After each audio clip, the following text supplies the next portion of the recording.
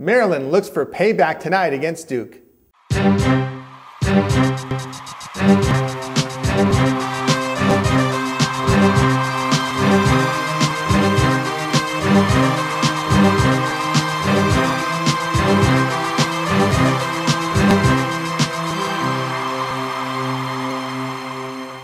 Tony T here from Gamblers Television, where we cover sports from a point spread perspective. That's right, point spread talk has returned to TV, so be sure and tell all your friends about our show because we know you guys like to bet on sports, and we have you covered right here on Tony T Sports Bets on GamblersTelevision.com.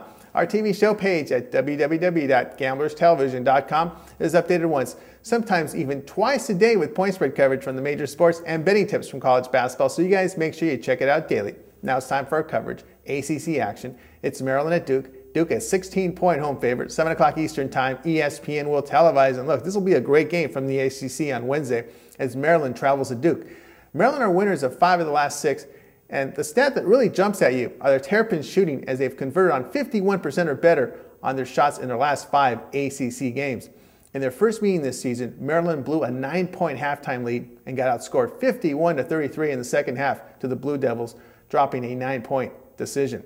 The difference in that game were turnovers, as the Terrapins turned the ball over 22 times, while Duke had the extra possessions, and that made a huge impact in that game. As a matter of fact, Maryland opened the second half with 3 straight turnovers, and Duke converted with 3 straight baskets to take the entire momentum away from Maryland in that game. During this stretch, though, of wins, Maryland guard Grievous Vasquez has improved his passing to a tune of 15 assists in their win against NC State. Maryland coach Gary Williams has been working on his young guard in this area, and it's beginning to pay off for the Terrapins. He's turning his young, energetic, and sometimes erratic guard into a more patient player, and it's paid off. Maryland has gotten the money on the road this season as they're 5-0 against the spread in 5 road games and own a victory over North Carolina on their home court.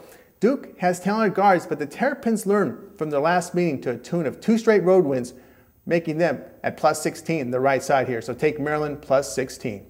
Be sure to visit and bookmark my TV show page at www.gamblerstelevision.com for continuous point spread coverage from the NBA and college basketball. Gamblers Television, get addicted.